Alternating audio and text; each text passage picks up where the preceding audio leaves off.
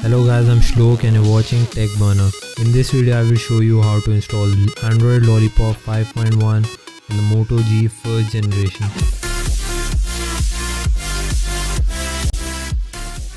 So first of all, back up your apps and data and everything present on your internal SD card. This tutorial is for the dual SIM variants and the single SIM variant. It will not work for the CDMA variants. The single SIM variants can flash the two files directly, the firmware file and the Google Apps file. You should have the two files, Xt1033 to GPE and GPE.rar file. Extract both of them and transfer the files from the GPE folder to the Xt1033 folder and copy that folder to somewhere on your C drive.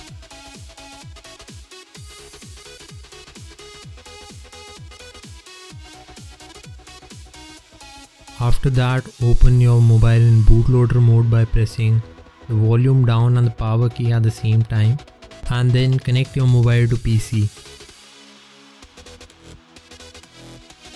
After you connect your mobile to PC, run the ANYFIRM to GPE.bat file. It would take around 2 minutes to convert your mobile to Google Play Edition. After your mobile boots up, connect it to your PC and transfer these three files, the firmware file, the Google Apps file and the fix file that's for fixing some bugs with the dual SIM variant.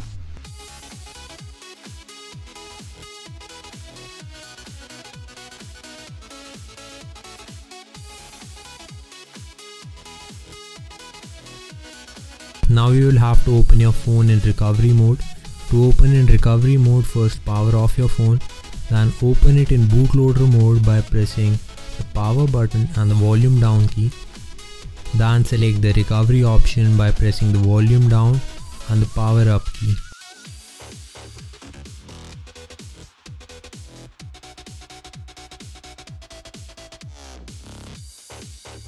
First wipe data reset your phone and then wipe the davilec cache.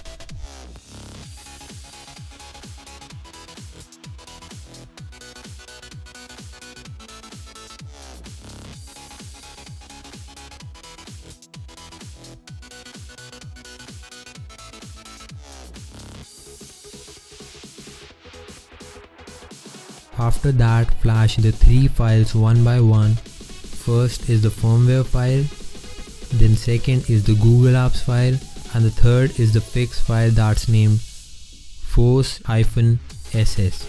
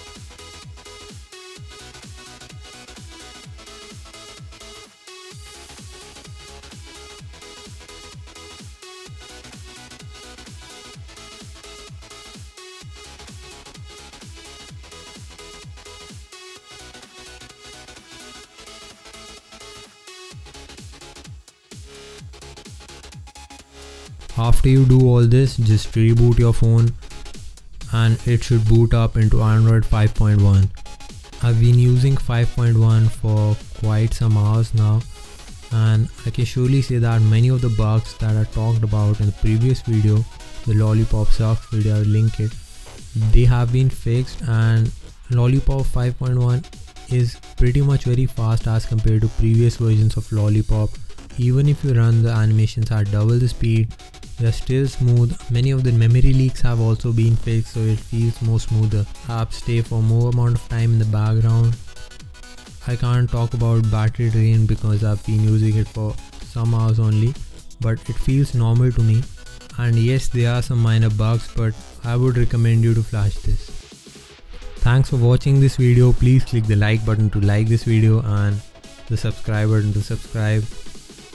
And I'm very sorry I couldn't reply to many of the comments in the previous videos, but I will try my best to help as many of you as I can.